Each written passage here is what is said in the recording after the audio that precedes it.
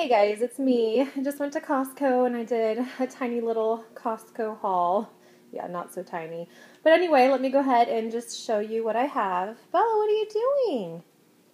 Bella! There you are. You haven't been in a video in a while. She's got a little bone.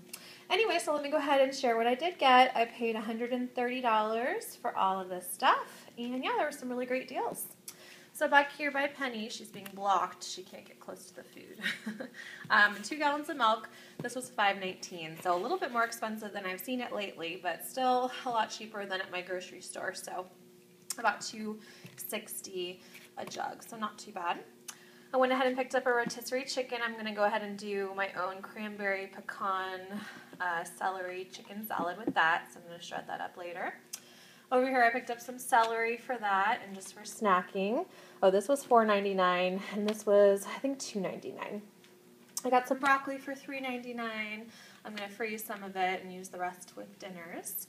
I got some craisins. They were doing samples of these and I haven't had them in a while. So I went ahead and got the big one. I usually get them at Trader Joe's, but these don't expire till next August. So I'm sure they won't go bad and we'll use them all by then. So that's a really great deal.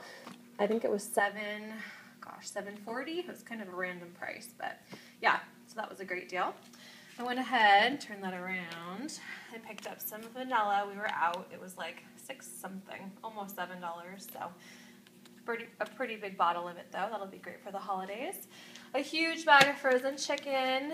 It is, I think, $19.99, and there are how many pounds? 10 pounds. So a lot of chicken. That's really handy for us. So we just used up our last bag from last time. So got some more of that. Got some little clementine type little tiny oranges. I think these were $5.99. And then I got one big thing of romaine hearts for $2.99. So as you can see, you know, you can't use coupons at Costco, and there are so many things at Costco that I would never buy because I do coupon, especially toiletries and, you know, household products and things like that. But when it comes to produce and meats and cheeses and stuff, sometimes there are better deals there. So you just kind of have to watch out for them. For example, on this lettuce, $2.99 for all of that is a really great price, I feel. The broccoli is a really great deal. Even just like the chicken, this is cheaper than it would be at my grocery store. So yeah, there are some really great deals on some things that you might not always have coupons for.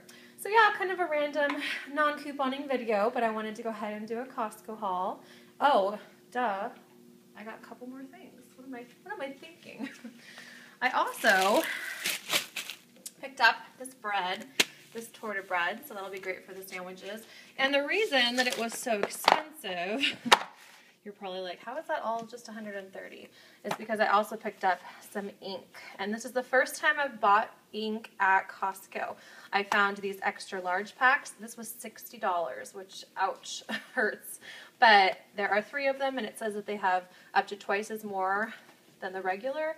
So essentially that would be $10 an ink cartridge, which to me, I think that's a pretty good deal. So I went ahead and just picked this up just so I wouldn't have to worry about ink for a while, because as you know, if you coupon, we're printing things all the time.